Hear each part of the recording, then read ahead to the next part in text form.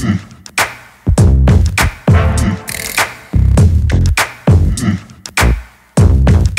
is the awesome chat. I'm Mike Sorg at Sorgatron on the Twitter. We are back in here in the loungy lounge area of Work Hard Pittsburgh up here in the Allentown neighborhood with a wonderful guest with us today. Kelauni Cook joins us.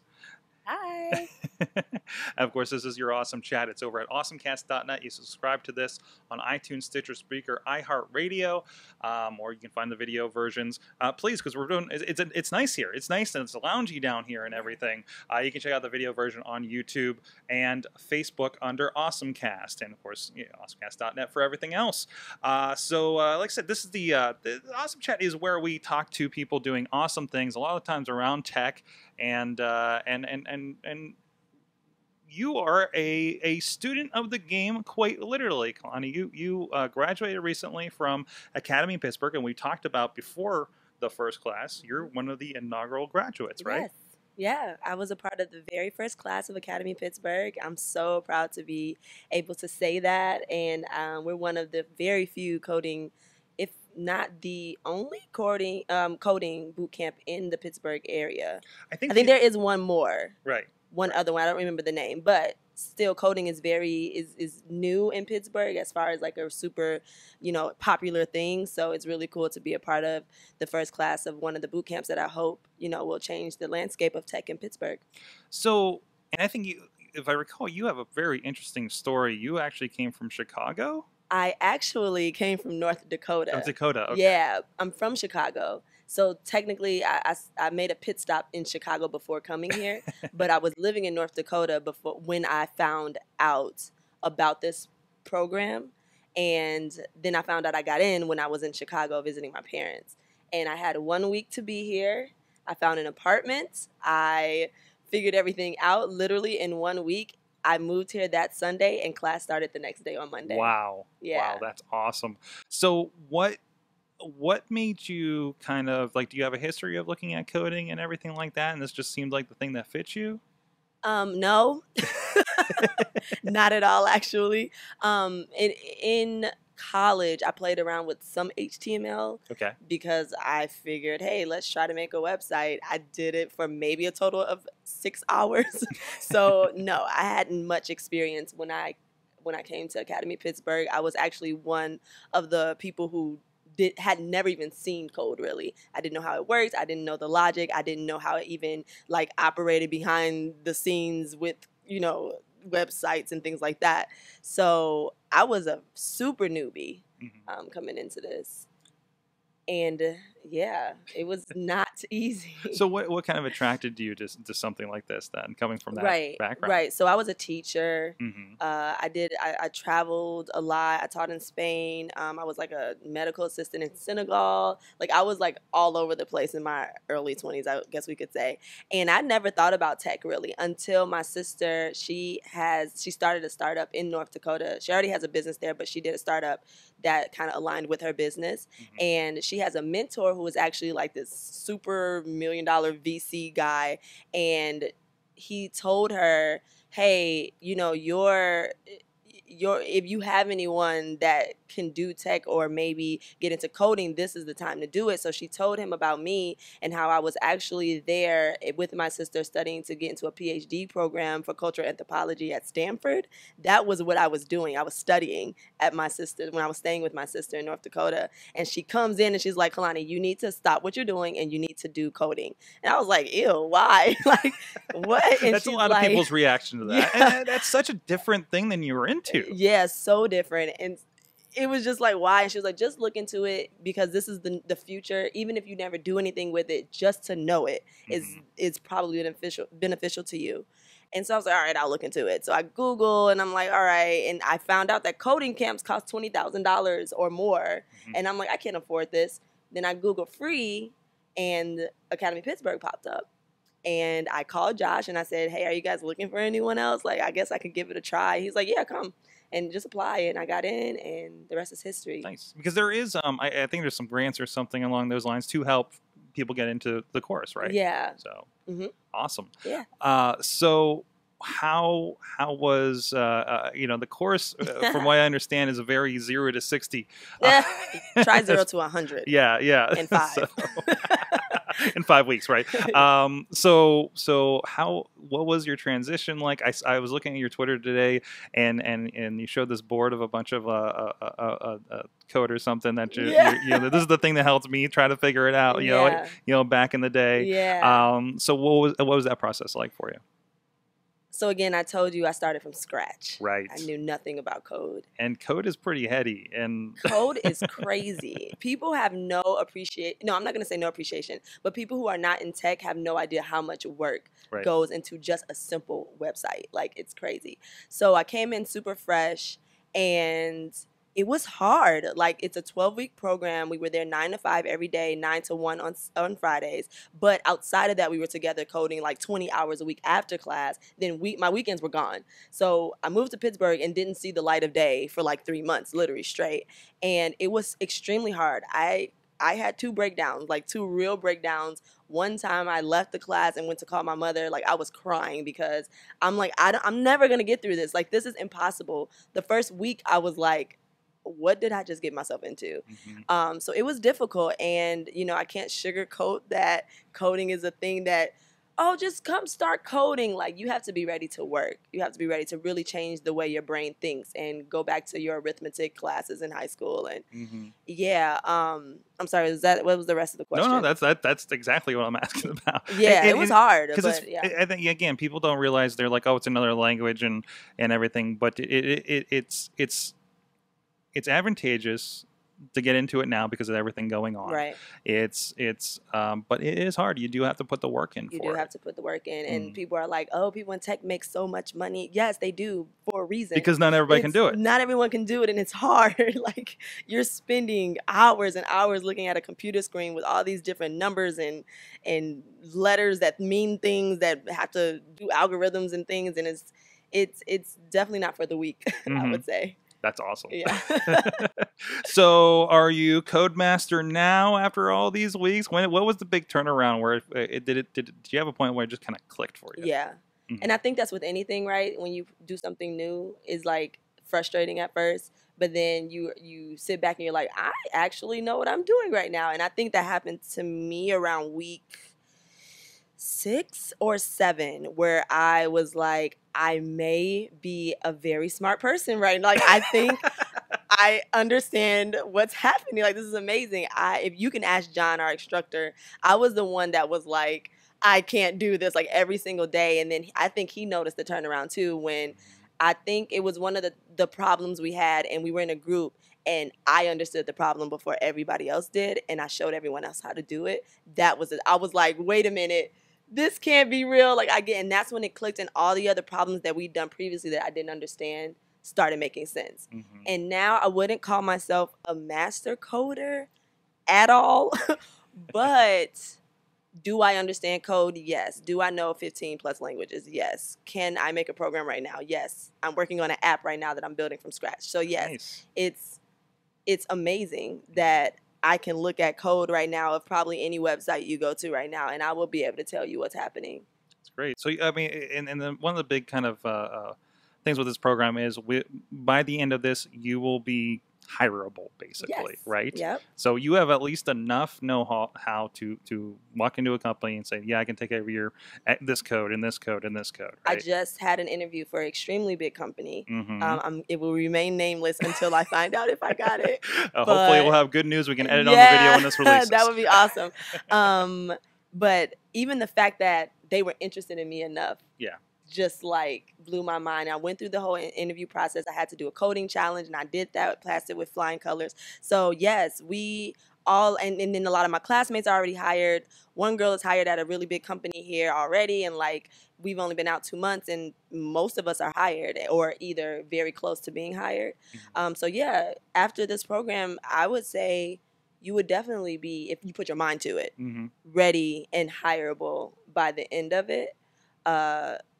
So it definitely, if I get this job, will change my life. And that's the amazing part about coding, and the ability for anyone in any industry to start doing it if they have the gusto to actually make it through, is that we have where the first time in history, I think you can get into something that will literally change your salary like 3 times. Mm-hmm. You know what I mean? From something you were doing before, and you don't have to go to school for it. You don't need a college degree. So this has opened up so many doors for so many people who, if they just have the willpower and the brain power to see it through, they can completely change their lives. And so by me doing this, if I get this job, my life and salary will be like amazing. And so it's cool. And it is interesting because we are in a point where it's demonstratable skills, Yeah. not I have a piece of paper that says I learned some stuff. Yeah, right? exactly. You know. Exactly. Because we don't have a piece of paper. No offense, Josh. I hope you're not listening to this. Josh is the He's head of absolutely the. gonna I know listen he's to going to this. listen to this. But we didn't get like a piece of paper or like. We didn't get like a graduation ceremony. It was just kind of like 12 weeks is up. You We're got a gonna do picture little the other party. day. I saw that you guys were getting a picture or something. the Oh, other day, so. are we? Oh, there's Josh right there. Well, yeah, we did get pictures taken, and he has like a website with us and like what our future plans are and things like that. Yeah. But what I'm saying, I'm not saying that to bash Josh. I love Josh, and he's the reason It's my not life the has changed. typical experience. It's not the typical Yeah. experience, and I'm saying that to say when you graduate from a 4-year university, yes, you get a diploma. We didn't get a diploma, There's a lot of but people with I diplomas still, that don't have jobs. exactly. Yeah. So it is about the skill, and it's about the immediate ability to apply what you've learned Mhm. and actually make an indent and impression on a company. I understand that you're going to be a little bit involved in Academy Pittsburgh Yeah, of course. ongoing after this. Yeah. I love it. I was like, of course I'm sticking around. Yeah, like there's no way that I was able to be a part of something that is life-changing and free and not give back. And so I definitely plan to help Josh and Academy Pittsburgh and John and work hard as much as I can just out of gratitude. Mhm. So with that said, do you want me to talk about the things I'm involved in? Yeah, with absolutely. So one of the things is the Academy Pittsburgh Podcast, which Mhm. ironically we are both podcasters. And I believe I ran into you at Bootcamp yes, Pittsburgh as well. Yes, that's right. Bootcamp Pittsburgh. 'Cause, Shout out. I ran up, she's just asking all these questions in the front, Yeah. and you're like, "Oh, I'm going to do a podcast for such and such," and I went up and got your card, and I'm That's like, "I've met you right. before."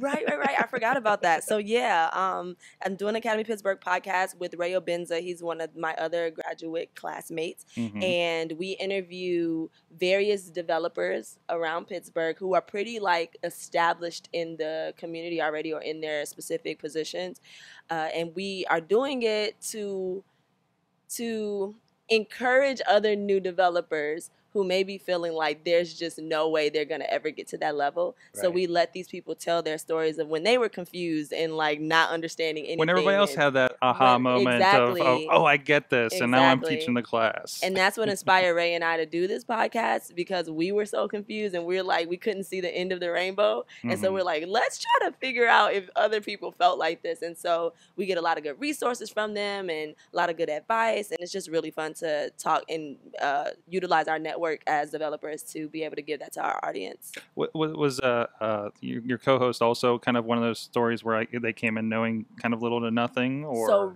Ray had 15 years of project management experience, Okay. and he dabbled with code. But not like But deep no, in. no, Yeah. not. I think we had maybe 3 people in our class of 17 who actually had done code Yeah. before. But even with them, because I used to say, it's not fair. You guys already know how to do this. It's not fair. But John brought up a good point, is that they may know code, but it's either very outdated Mhm. or It's they like- are not doing it the correct Like I know way. in high school they were like, "Oh, here we learned Pascal," and I'm like, even in like the late '90s, I'm like, yeah, "What do I do with this?" right. Like, Because is this languages move so fast. right?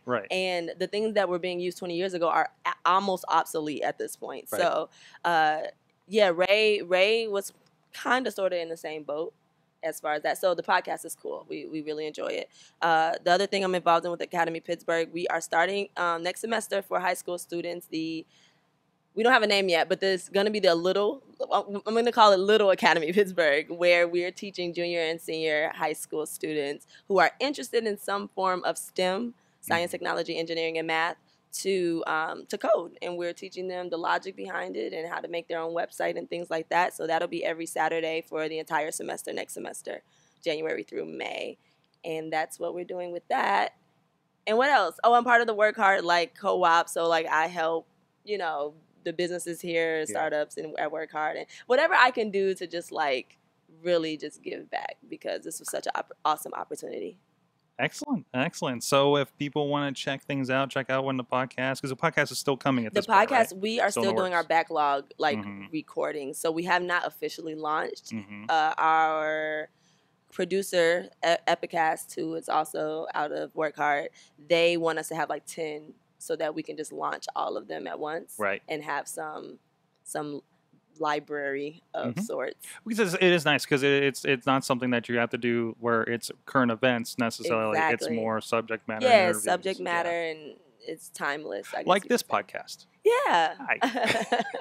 Yeah, I love this. This is awesome. And you are also doing like, this is involved in tech area kind of thing. So I think the more of these that we have in Pittsburgh, because Pittsburgh is so new in technology and it's so up and coming, I think what we're doing and what you're doing right now is really important. I think it's going to put Pittsburgh on the map in many ways. It gets the word out. It gets the stories out, and I love that's what you guys are doing, and then it's a nice follow up to what looks like it's an amazing boot camp. I have people like come up to me like, man, I'm thinking about that Academy Pittsburgh. You know, I'm thinking about doing a reset. You know, and it's a great thing that a lot of people are finding themselves trying to reset. You know, at several different age groups. Yeah. And it's a good thing if you can get your head around it and ready to do the work, you know. Right, exactly. Yeah, anyone who wants to do it, don't be shy. We had all races, all backgrounds, all ages, 18 to 52, all different kind of industries. It's really open to anyone. There was like another program another company was doing, I think like out of Cincinnati or something.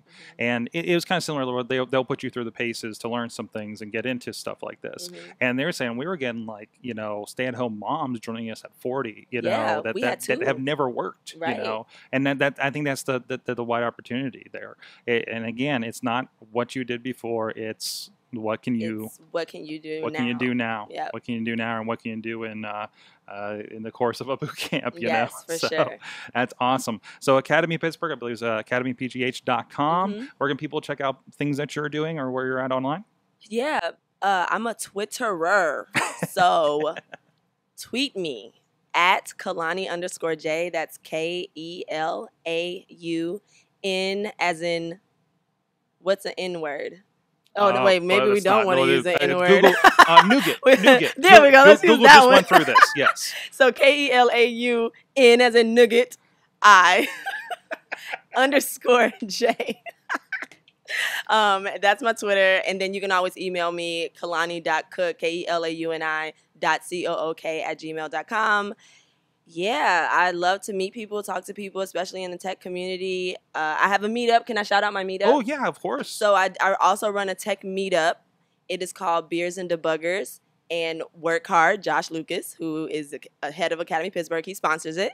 And I hold it at Academy Pittsburgh every other Tuesday from 6 until we get out of there. And basically we learn something in coding that we may just want to brush up on, or learn something, I guess, a new part of a language or something. And then we do group coding together and make little programs for like the next, 2 hours after we do the instruction part. So it's open to anyone. It's geared towards new developers, but we love to have any level of developers come out. And we drink beer, we have music, and we basically just party and code, which is my life. Like, I love both of those things dearly, equally.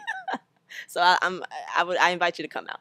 That's awesome. Go check it out. And of course, please do. Thank you so much for joining us. And of course, check out all the wrestling interviews we're doing, several of them here at Work Hard Pittsburgh over the next past and future few weeks here, of course. Awesomecast.net is the main site. Join us for the live show if you want to join the tech conversation. Live.awesomecast.net every Tuesday at 7 p.m. Eastern time, and subscribe to the show, like it, share it with everybody so we can get these stories out there as well. Thank you to my awesome guest. Yay! You've been our awesome audience. Yes. Have an awesome week.